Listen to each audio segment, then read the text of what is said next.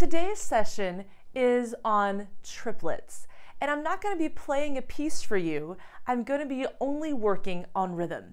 So whether you are using the Alfred's Group Piano for Adults book and you're following along with that in class piano, or if you just want to work on being better at doing the triplet rhythm, this tutorial is for you. So just at the very basic level, a triplet looks like 3 eighth notes all beamed together. How do we know whether we should treat them as eighth notes or this new triplet rhythm? How do we know the difference? Well, on top of those 3 eighth notes, what appear to be eighth notes, is the little number 3. So that is telling you that you should treat this rhythm as a triplet.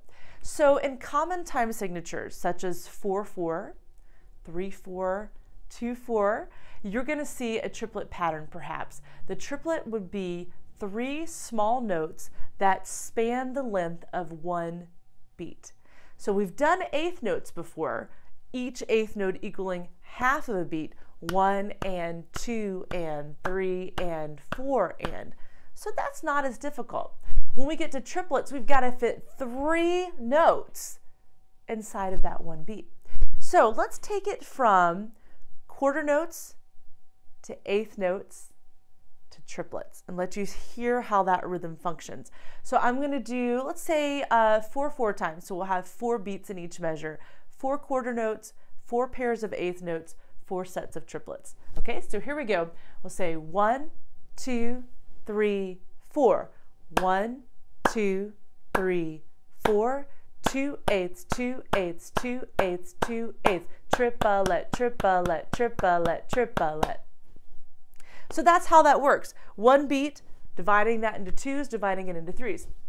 You notice when I said triplet, I chose to say it as triplet. I know that's not really how you say triplet, but many of us musicians, we kind of put that extra syllable in there because it helps us have a syllable to match for each of the 3 notes. Triplet, triplet, triplet. You can also say it as beat number then triplet, like 1 triplet, 2 triplet, 3 triplet, 4 triplet. Whatever way works for you is fine, as long as you can keep a steady beat with that. If you're practicing along with this exercise on page 86, you might look to have a metronome to have a steady quarter beat as you're doing it. That way you know that the overall beat structure is not speeding up or slowing down as you're adding in the triplets. All right, so I'm going to go ahead here and work with you through some of the exercises on page 86. If you're following along without the book, I can describe to you what we're doing very quickly. So exercise 1, we're using patterns of quarter notes followed by triplets here. So this is our 4-measure pattern. I'll give us a count off of, I'll just say 1 measure. So you'll know where to start and then we'll go on together. So here is page 86, number 1, 2, 3, 4. 1, 2, 3, 4. 1, 2 triplet, 3, rest. 1 triplet, 2 triplet, 3, 4. 1, 2 triplet, 3, rest. So that time around I did the beat and then the word triplet. 1 triplet, 2 triplet. All right, let's go on. On number 2, we're going to use alternating hands shown by the down stems and up stems. So I'm going to do this with the overhead camera so you can see what I'm doing. I think I'm just going to do it on top of the piano here. So even if you're not a pianist, you can follow along. All right, any flat surface will do. We're just going to be using the hands here. Exercise number 2, page 86. 1, 2, 3, go. Left, right, 3, 4. 1, 2, 3, 4 triplet, right, left,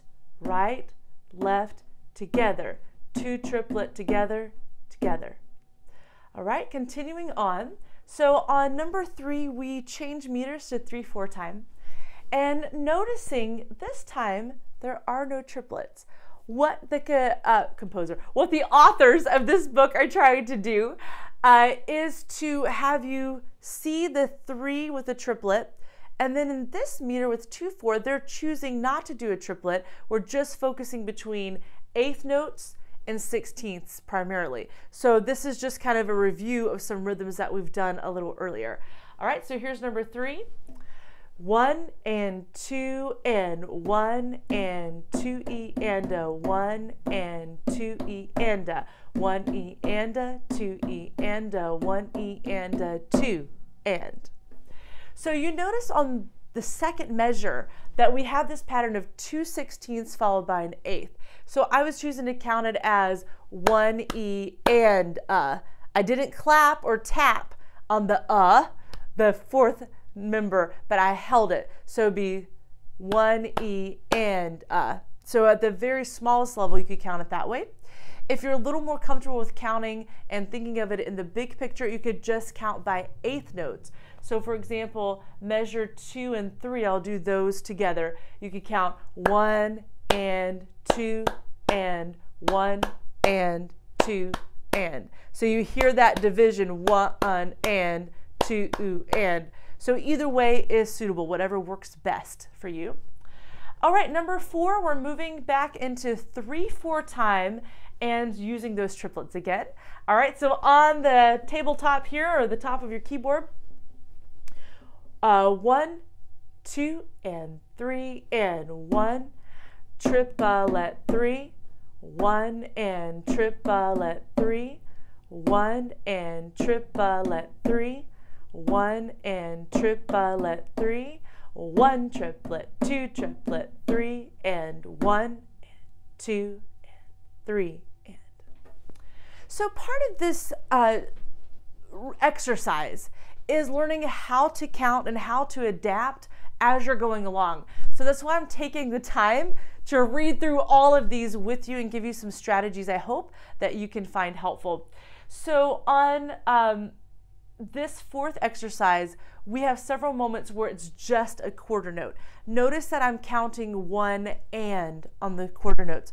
The reason is when we're going back and forth between quarter notes and triplets. Triplets are obviously a lot busier than a quarter note, so it's very easy to take, for example, the first measure and go 1, 2, 3. Oh, that went kind of fast. Sometimes it comes out like this with students. 1 triplet 3. 1 triplet 3. So it's like on those quarter notes, I hear students, they'll kind of speed up. Oh, it's just a quarter note, big deal. And then we end up shortening the rhythm. It should be a full beat there. So if you're practicing with the metronome, which I always suggest, I would at least set the metronome on a quarter beat so you feel that full steady 3 beats every measure.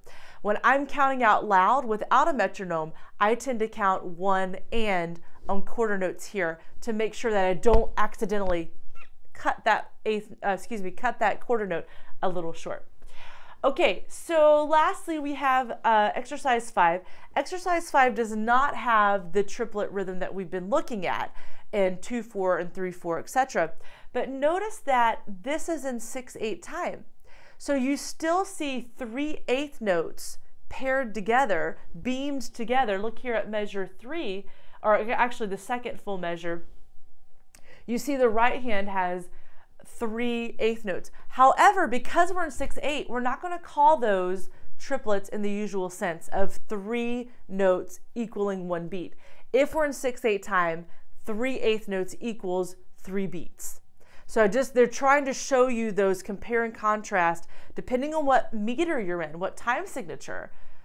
3/8 notes can mean different things. So in this case, it's not the traditional triplet equaling 1 beat. It's functioning as each eighth note equals 1 beat. So let's go through this. Lastly, on exercise 5, notice that we're beginning on an upbeat, a pickup. So the first notes there, the eighth note by itself, that's not a full measure. So that's going to count as beat 6. And you'll notice the final measure of this exercise has 5 beats, but it's missing beat number 6. Beat number 6 is here at the pickup.